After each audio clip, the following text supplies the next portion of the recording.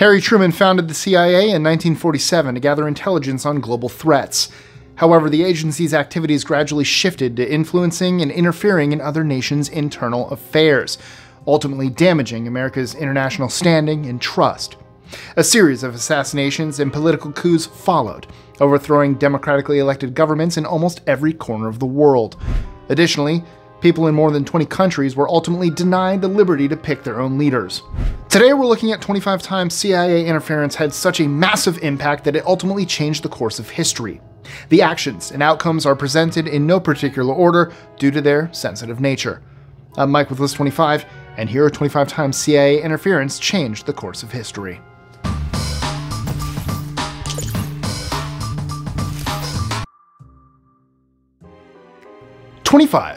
Greece, 1947 to 1967.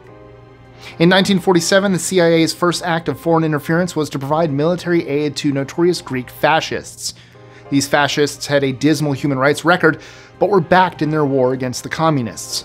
Just a few years later, in 1965, a CIA-backed military coup ousted the anti-American Prime Minister Georgios Papandreou just days before the election, when it became clear that Papandreou would be the likely winner. The regime of the colonels was established, a military dictatorship that annihilated freedoms, civil rights, and Greek democracy for the next 7 years. The country that witnessed the birth of democracy found itself in a state of anarchy, concealed by oppression, censorship, and a disregard for human rights. 24. Chile, 1973. In 1973, the CIA deposed Chile's democratically elected leader, Salvador Allende, on President Nixon's orders. Allende was a temperate man who hesitated to use force against his political opponents. The CIA replaced him with the infamous General Pinochet, who proceeded to torture and murder over 40,000 people. More details about Project Fubelt, the codename for covert activities to destabilize Allende's administration by politically isolating Chile and destabilizing its economy, were later exposed in declassified documents. The documents additionally provided further proof of Pinochet's cruelty-ridden human rights abuses and detailed Operation Condor, which developed a system of state-sponsored terrorism carried out by the Chilean secret police, DINA. 23. Cambodia, 1970.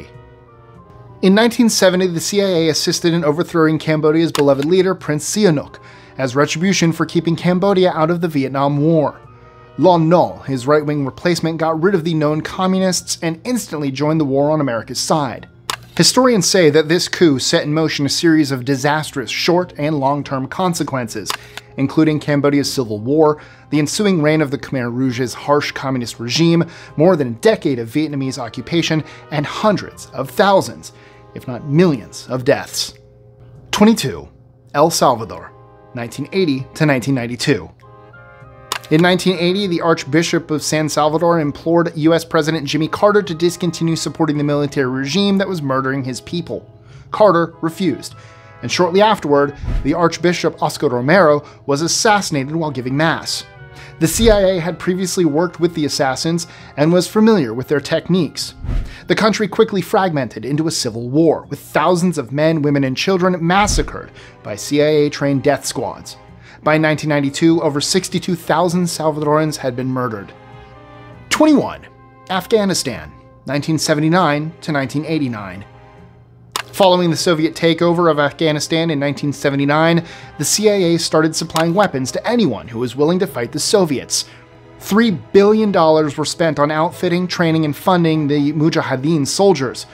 When the Soviets left, extremist Muslims like Sheikh Abdel Rahman and Osama bin Laden inherited a massive arsenal of weapons. The CIA would go on to provide support to many of bin Laden's associates, including Rahman, who moved on to co-plan the 1993 World Trade Center bombing. 20. Ecuador, 1961 to 1963. In 1961, military forces backed by the CIA forced the resignation of the elected president, José Velasco. A mere 2 years later, in 1963, the CIA was directly involved in the ousting of President Arosemena in a military coup after he offended the US ambassador to Ecuador, denounced the US government, and endorsed Castro's revolution in Cuba. Human rights violations were unavoidable once the CIA imposed a military dictatorship in Ecuador. The country had to endure 2 military dictatorships, 1963 to 66 and 1972 to 79, before democracy was finally restored with the election of Jaime Roldos Aguilera. 19. Brazil, 1964. In 1964, the CIA staged a military coup against Brazil's democratically elected leader, João Goulart. They replaced him with military fascists, such as General Branco. Goulart's replacements dispatched assassination squads to eliminate all political opponents. The CIA later admitted to training these murder squads in torture, interrogation, and assassination procedures. Declassified State Department records revealed a sophisticated and intricate psychophysical duress system meant to intimidate and terrorize suspected communist militants. Torture techniques used to dispose of rebels included special effects rooms in Brazilian military prisons where inmates were laid naked on a metal floor while running an electric current through it. 18. Vietnam, 1954 to 1969. The CIA spent several years trying to overthrow North Vietnam's communist government, so much so that the level of interference led to a perpetual war. A war they knew they couldn't win. In fact, history would teach us that almost 60,000 members of the US Armed Forces disappeared or died during the war. In Vietnam, the losses were astronomical. Over 2 million civilians were killed on both sides. Approximately 1,100,000 Viet Cong and North Vietnamese fighters and around 250,000 South Vietnamese soldiers also died. Even though Vietnam emerged as a solid military opponent, its agriculture, business, and industries were disrupted, and its infrastructure was nearly crippled. Back here in the US, the country would end up divided, and its military demoralized. 17. Angola, 1975 to 2002. Angola is a major producer of oil in Africa. Beginning in 1975, a CIA-backed civil war killed more than 500,000 Angolans over 27 years. Despite the fact that Angola is a country of little strategic importance, Gerald Ford directed the CIA to offer covert aid to anti-communists active in the fight. The actions taken by the United States encouraged the Soviet Union to intervene, escalating and prolonging the war. According to John Stockwell, the CIA's then station chief in Angola, the Soviets were not active in the country before the CIA's intervention. 16. Cuba, 1961. In 1961, the CIA deployed 1,500 Cuban exiles to wage war on Castro's Cuba. The mission backfired spectacularly when an expected US airstrike failed to take place, leading to the deaths of several of the exiles. They also attempted several assassinations on Fidel Castro, some very well known, like the exploding cigar, and collaborated with mafia leaders and political dissidents on numerous clandestine operations within Cuba, including Operation Mongoose and Operation Northwoods. In the latter, CIA operatives explored the possibility of a false flag operation that would make it possible for the US to launch a large-scale military attack on Cuba. 15. Haiti, 1959 to 1990. Papa Doc Duvalier seized power in Haiti in 1959. He garnered America's support for his anti-communist measures despite repeated human rights violations. During his tenure, Duvalier's private police squad murdered nearly 100,000 Haitians.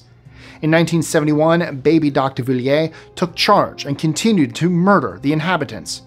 Following Duvalier's departure in 1986, the CIA established the National Intelligence Service, which employed torture and assassination to suppress further uprisings. In 1990, a communist priest ran against 10 affluent candidates in a general election and received 68% of the vote. After only 8 months in power, the CIA-backed military toppled the newly elected leader, restoring a cruel dictatorship that forced thousands of Haitians to evacuate the island on rafts. 14. Hungary, 1956. In 1956, the CIA Cold War propaganda source Radio Free Europe incited a revolt in Hungary by airing Khrushchev's secret speech, in which he criticized Stalin. Nikita S. Khrushchev commanded the Red Army to crush the Hungarian uprising with force between November 4th and November 8th, 1956. Soviet troops mounted an enormous offensive and overthrew the independent national government. Hungary was subjected to harsh repression almost immediately, and hundreds of thousands of Hungarians escaped to the west. The revolt that followed claimed the lives of 30,000 Hungarians and 7,000 Soviets. 13. Bolivia, 1968 to 1971. US leaders have always regarded Bolivia as a test case for US economic foreign policy. Following World War II, Washington officials hoped to demonstrate that a relatively free economy could provide enormous financial wealth for Bolivia's working and middle classes. As such, US officials provided significant economic support to the country in the 1950s. Despite the fact that US officials were successful in constructing a reasonably stable, non-communist Bolivia, the increased US military assistance empowered Bolivia's military, resulting in a coup in 1964, in the process ending democracy for nearly 2 decades. In 1968, the CIA assisted in the capture and execution of Argentine-born commander Che Guevara. 3 years later, in 1971, a CIA-backed military coup deposed Bolivia's socialist president Juan Torres, and the new US-approved dictator, Hugo Banzer, tortured and killed almost 2,000 political opponents without trial. 12. Dominican Republic, 1961 to 1965.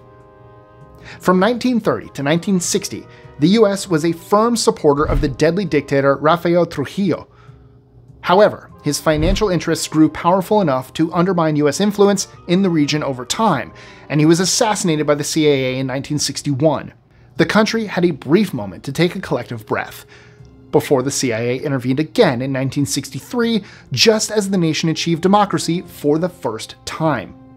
They deposed the newly elected Juan Bosch in a military coup and installed a fascist government. Within 2 years, a mass uprising tried to reinstate Juan Bosch, but US Marines arrived to reinforce the fascists and suppress the rebellion, effectively ending the insurrection. 11. Iran, 1953 to 1988. The United States' relations with Iran have always been tense, to say the least. In 1953, a CIA coup deposed Iran's democratically elected leader Mohammad Mossadegh when he announced that he would nationalize the oil industry. The United States installed Shah Pahlavi in his place, a man whose regime was so repressive and cruel that the Iranian Revolution deposed him in 1979. The following year, on April 7, 1980, President Jimmy Carter severed diplomatic relations between Iran and the United States. Saddam Hussein attacked Iran in 1980. Iraq was supported by the United States with economic aid, training, and dual-use technology until 1988, even after the CIA found evidence that Iraqi forces used chemical weapons against Iranians. An estimated 1 million Iranians and 250 to 500,000 Iraqis died in the conflict. 10. Iraq, 1980 to 2003. During the Iraq-Iran War, the CIA supplied Saddam Hussein's forces with weapons, enabling him to suppress domestic dissent in his own nation with ruthless abandon. Eventually, Saddam rebelled against his rulers and invaded Kuwait in 1991 with the help of a highly developed and sophisticated military. The United States ultimately invaded Iraq in 2003 to remove weapons of mass destruction. It is terrible to think that only 15 years earlier, the US encouraged Saddam to deploy chemical weapons against the Iranians and repeatedly obstructed UN resolutions that sought to denounce its use. 9. Panama, 1966 to 1989. The United States invaded Panama in 1989 to get rid of a dictator they previously supported. In fact, General Noriega had been on the CIA's contractual payroll since 1967 and had been trafficking cocaine with the CIA's knowledge since 1972. However, Washington was slowly losing patience with Noriega's growing independence. Over 20,000 US troops invaded the country and took control of critical military installations as part of Operation Just Cause. Noriega received indictments by 2 US federal grand juries in Florida on allegations of cocaine trafficking and racketeering, and the CIA removed him from their payroll. 8. Australia, 1975. In 1975, the CIA collaborated with Britain's MI6 to oust Edward Whitlam, Australia's democratically elected Prime Minister. Whitlam was a left-wing politician who threatened to close US military bases in Australia. In a move that stunned the Australian public, old legislation that granted Governor-General John Kerr vice-regal reserve powers was enacted, enabling Kerr to dissolve the government. Today, we know that Kerr was a member of the Association for Cultural Freedom, which the CIA supported. In a later conversation with Edward Whitlam in 1977, US Senator Warren Christopher stated that the US would never again interfere with Australia's electoral process. 7. Honduras, 1983. In 1983, the CIA supplied Honduran military officials with the Human Resource Exploitation Training Manual. a book describing torture tactics, and supervised an assassination campaign against leftist groups in the region. The operation was part of the Reagan administration's increased global anti-terrorism initiative. The result was a Honduran army unit called Intelligence Battalion 316, or Batallón 316. Members of the army unit carried out political assassinations and torture of alleged political opponents of the government. They received training and assistance from the CIA in Honduras and at US military facilities. The resultant CIA-backed administration tortured and murdered hundreds of people. 6. Italy, 1948. The CIA admitted to interfering in Italian elections in 1948, threatening and beating communist leaders. They bought votes and disseminated propaganda in order to win the election for right-wing factions. The CIA was also accused of distributing falsified letters to damage Italian Communist Party, PCI, officials. The National Security Act of 1947, which authorized international covert activities, was signed into law by American President Harry S. Truman a mere 6 months earlier. Previously undisclosed Defense Department documents revealed in 2017 that the CIA's covert aid to Italy continued into the early 1960s, averaging $5 million annually, around $60 million today. 5. Guatemala, 1954. The Guatemalan coup d'etat of 1954, a golpe de Estado en Guatemala de 1954, was the product of a secret CIA operation codenamed PB Success. It toppled democratically elected Guatemalan President Jacobo Arbenz and ended the 1944-54 Guatemalan Revolution. It also established the military dictatorship of Carlos Castillo Armas, the first of a series of authoritarian rulers supported by the US in Guatemala. Despite American allegations, no evidence of Soviet involvement in the Arbenz government was ever discovered. In turn, the CIA's chosen right-wing military dictators would go on to massacre over 100,000 Guatemalans. 4. Uruguay, 1969. In 1969, Dan Mitrione arrived in Uruguay to teach the local death squads how to torture their communist opponents. His successes with his death squads led him to eventually becoming so despised by the revolutionaries that he ended up murdered a year later. His operating philosophy was best described by one CIA officer who said that he applied the exact amount of pain in the right place and with the perfect amount to obtain the desired effect. Dan Mitrione not only focused on training the death squads, he was also reported to have practiced his torture methods on homeless Uruguayan people who would then be executed. 3. Laos, 1957. The CIA launched numerous attempts to depose Laos's socialist leader, Pathet Lao. When their efforts failed, the US turned to bombing the country for the next 16 years, from 1957 to 1973. The sheer volume of explosives deployed on Laos, 2 million tons of cluster bombs, has made it the most bombed country in the world. At least 1/4 of the Laotian population became refugees. The United States' secret war in Laos had a long-lasting impact on Laotian history, hampering Laotians' health, education, and migration choices to this day. 2. Indonesia, 1965. As a result of the CIA's disposal of Indonesia's President Sukarno in a 1965 military takeover, his successor, General Suharto, systematically executed as many as 1 million of his country's citizens, who were considered communists. When declassified papers became public in 2017, the extent of America's involvement in the ruthless anti-communist purge was revealed to have been far more significant than previously thought. The US Embassy got regular information on assassinations and was aware that the majority of Suharto's victims were innocent. In fact, the CIA offered to assist in suppressing media coverage related to the crimes. 1. Congo, 1961 to 1965. In a speech on Congo's Independence Day in 1960, Patrice Lumumba, the first democratically elected president, promised to demonstrate to the world what the Congolese people are capable of when they're allowed to work in freedom. Within 6 months of his speech, the CIA had moved to fund his political opponents. Lumumba was imprisoned and finally executed on Dwight D. Eisenhower's orders. However, the CIA could not place Lumumba's opponents into power as the public loved him, and a civil war resulted. Mobutu Seko was put in power in 1965 as a US-friendly dictator following the CIA's second military coup. In 1997, after decades of human rights abuses, he was finally overthrown. The humanitarian situation in the Congo continues to deteriorate to this very day, with ongoing violent conflicts preventing people from returning home. More than 5 million people have been displaced within the nation, and more than 1 million Congolese have applied for asylum, primarily in Africa. So, what other examples of CIA interference that changed history can you think of? Did we miss any? Let us know in the comments below, and as always, don't forget to like, share, comment, subscribe, click that notification bell so you don't miss out on any new content. Follow all my social medias, and links in the description below.